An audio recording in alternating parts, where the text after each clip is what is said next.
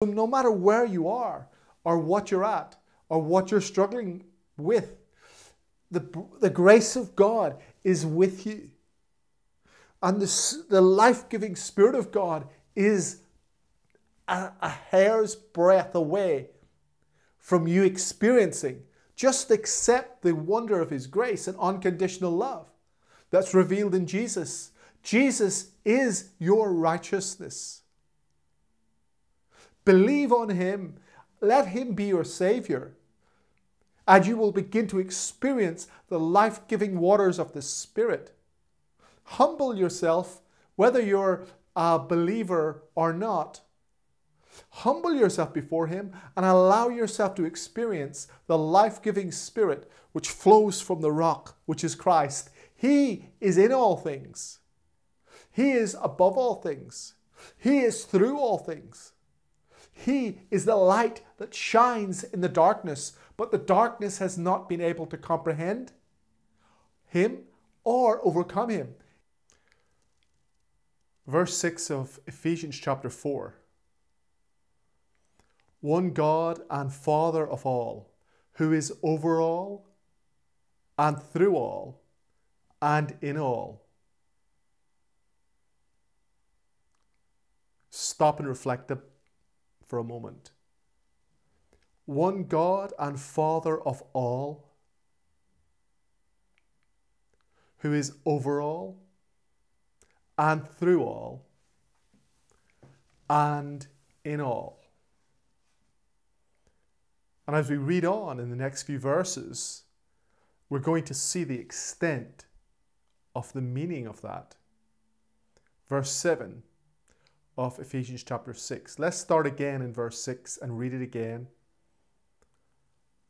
One God and Father of all, who is over all, and through all, and in all. But to each one of us grace has been given, as Christ apportioned it. This is why it says, when He ascended on high, He led captives in His train, and gave gifts to men. What does He ascended mean, except that He also descended to the lower earthly regions? He who descended is the very one who ascended higher than all the heavens in order to fill the whole universe.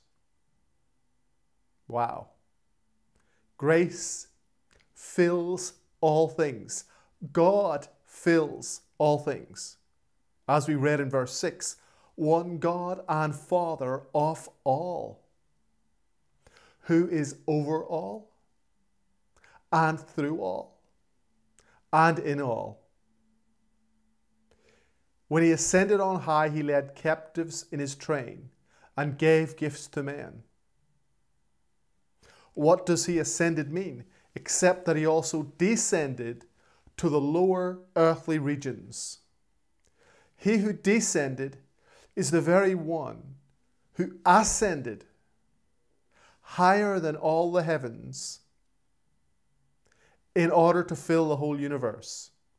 So he who ascended descended into the lowest hell, into the lowest earthly region, into the lowest point of creation, in order to fill the whole universe. Therefore, we can say, one God and Father of all, who is over all, who is through all, and is in all. Wow! What astonishing, wonderful grace. What Jesus did when He gave Himself on the cross in identification with our sin and tasting death for all humanity, becoming one with broken, fallen humanity and taking broken, fallen, corrupt humanity into death, and then rising from the dead. So we died in him, but when he was raised from the dead and stepped out of that tomb, out of the grave, we stepped out of the grave with him. He who ascended is the very one who descended into the lower earthly regions, into the bowels of the earth, the underbelly of the earth, Hades. He entered and he ascended in order to fill every region of creation. Grace is a manifest reality in every part of creation. In every crevice, in every corner, God's presence, God's grace has been there, is there, and fills it all.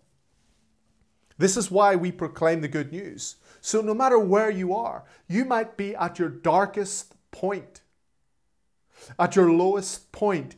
Jesus is there with you. He fills that point with you, that low point with you, that deep place of darkness that you might find yourself in.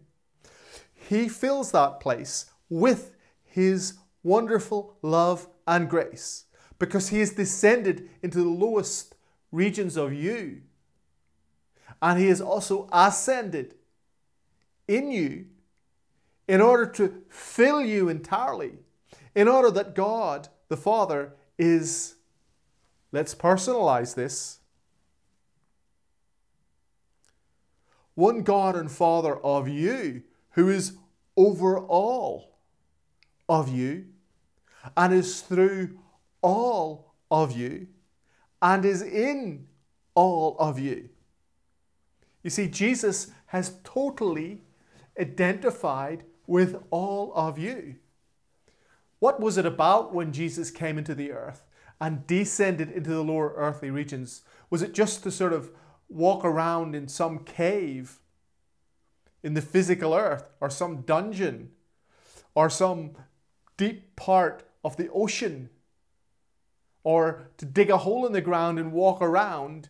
No, it's about human beings. It's about men and women, boys and girls. Humanity. He descended into the lowest parts of humanity's earth, into the lowest regions, the most depraved parts of us. He descended into it in total identification. But in His resurrection, we also were raised with Him in life as He ascended. In His ascension, we ascended, and through what He did, He fills us completely. Grace, this is the wonder of the good news, the everlasting gospel, the everlasting good news. The church systems of man, which so often wants to get a little revelation of grace, but then it perverts it and puts a control mechanism around the grace of God in order to control the grace of God, is pitiful. God's grace is so magnificent, so wonderful, so inexpressible. The heavens, the universe cannot contain and express the grace of God, because grace, God's goodness and grace, is so wonderful. It fills all and is a present reality throughout all creation, into the lowest regions of creation, into the most depraved parts of humanity, to the highest pinnacle of creation, in order to fill the whole universe, the Scripture says. And this is an actual present reality right now. This is something that isn't going to happen when we die. This isn't something that's going to come at some point in the future in some big revival. It's a present reality right now. And what is happening is we're having our eyes, our inner internal eyes, the eyes of our heart, the eyes of our imagination, the eyes of our consciousness, the eyes of our spirit, whatever terminology you want to use, we're having the veil pulled aside in order to see where we're located in God, where all humanity is located in God, and where we're located in God in reality. We are located in this grace. And as our eyes are opened, we can believe. See, our faith is not making God do something. Our faith is in something that is actually a present reality. Glory to God. Praise God. An ever-present reality. The substantial grace of God. What is the grace of God? Well, it's God's being, God's nature, God's resources, God's attributes, God Himself, the totality of who He is in life and resurrection. Pure life, pure substance, divine substance. The divine substance of God's being fills the entire universe. And as we have the eyes, our internal eyes opened to reality, ultimate reality, which is the only reality, we walk in the most satisfying life you can imagine. We step into wholeness. We step into joy. We step into peace. We step into fullness. We step into the original design of who we really are. We step into our true identity. That is, sons of God. Manifest sons and daughters of God. And the Spirit has been given to us as the down payment. The evidence of this is that we who've experienced the powers of the age to come, who've tasted the goodness of the Word of God, who've experienced the power, the wonder-working power of the Spirit, which is evidence that we have the down payment of that which is about to manifest in totality and which is already present, the totality of God's being, the fullness of grace. It's all about God's perspective, brothers and sisters. When Isaiah was caught up into the heavens, he saw the angels, the seraphim that surrounded the throne of God, crying, "Holy, holy, holy is the Lord God Almighty. The whole earth is full of His glory." See, from God's perspective, the earth is all full of the glory of God. And if that's God's perspective, that is what is. Now, what is not full with the glory of God, what is lacking in the earth at the present moment, is the knowledge of that glory which now currently fills the earth. But there is a wonderful promise in the scriptures which says, the earth will also be filled with the knowledge of the glory of God as the waters cover the sea. Currently, the earth is filled with the glory, covered and engulfed and filled with the glory of God as the waters covers the sea. That is a present reality. But what is happening right now in relation to that is the earth is being filled with the knowledge of the glory of God as the waters covers the sea. How? Well, through the broadcast and the communication and the media of this wonderful message, grace, that Jesus has taken humanity into death and humanity has now stepped out of the grave. When Jesus stepped out of the grave, humanity stepped out of the grave. And I have accepted this as an individual, and I'm starting to walk in the experience of this, and I have the proof of this, which is the down payment of the Spirit. The anointing, the seal of the Spirit is manifesting in me in pure glory. The river of God is flowing in me, manifestly radiating out of me in His light and living water. I'm drinking from that true river, that crystal river of life is flowing in our inner beings. And as we proclaim this and broadcast this and project this message, the knowledge of the glory of God is projected into creation. And we counteract and overcome the lies that come through the false narrative which comes from the Adamic man, the fallen, broken the Adamic man, which the corporate, fallen, broken Adamic man, which has already been taken into death and is a current non-entity. You see, we died with Christ and we've been raised with him. Our old self, our old man has already been put away because we have been crucified with him. That's something that happened 2,000 years ago for all. And it is simply an unveiling as we proclaim this glorious message. So no matter where you are, or what you're at, or what you're struggling with, the grace of God is with you. And the life-giving Spirit of God is a hair's breadth away from you experiencing. Just accept the wonder of his grace and unconditional love that's revealed in Jesus. Jesus is your righteousness. Believe on him. Let him be your Savior. And you will begin to experience the life-giving waters of the Spirit. Humble yourself, whether you're a believer or not. Humble yourself before him and allow yourself to experience the life-giving Spirit which flows from the rock, which is Christ. He is in all things. He is above all things. He is through all things. He is the light that shines in the darkness, but the darkness has not been able to comprehend him or overcome him. He is the all-pervading one, the Lord, who's been raised up, and we've been raised up with him.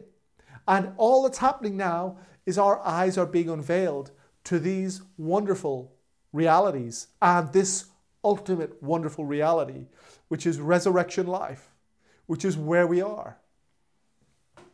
Oh, glory to God. Glory to God. Wonder of wonders. Let me read you something as we close. And it's from Romans chapter 5.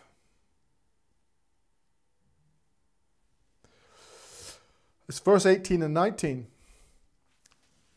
Consequently, just as a result of one trespass was condemnation for all men, so also the result of one act of righteousness was justification that brings life for all men. Meditate and drink deeply on that. Consequently, just as one trespass, the mass of humanity experienced condemnation. Jesus reversed this by his one act of righteousness, which has now justified all humanity and brings life to all humanity, a life-giving acquittal. Verse 19, for just as through the disobedience of the one man, the mass of humanity were made sinners, so also through the obedience of the one man, the mass of humanity are declared righteous. Wow. He has reversed what Adam did for the mass of humanity.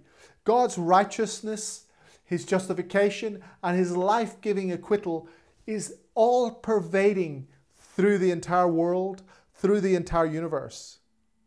And what we're doing is broadcasting this glorious truth and ultimate reality so as people can believe it. We're taking the grave clothes off people, just like Lazarus stepped out of the tomb. As Lazarus stepped out of the tomb, Jesus said, take the grave clothes off him. As we declare this glorious message, we're taking the grave clothes off humanity and revealing to humanity their true identity in Christ, the resurrection man. And that they are now resurrection men and women. Because when Jesus stepped out of the tomb, we all stepped out of the tomb with him in that pure resurrection life. And we're in him. His resurrection body is our true body. Glory to God.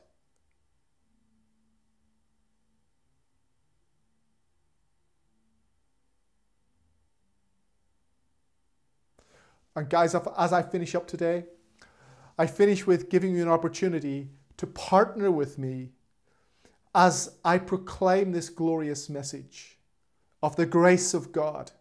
You can partner with me by going to the PayPal link or whatever link you will find in the description, giving you an opportunity to give. And as you give, your money is converted into the currency of grace, which touches real people with the grace of God. Money is a currency and an expression of your time and energy in the earth. So if you give to a ministry which promotes and radiates grace, and that money is used to take this message, for example, get on a train, or get in a car, or get in a taxi, or buy a camera,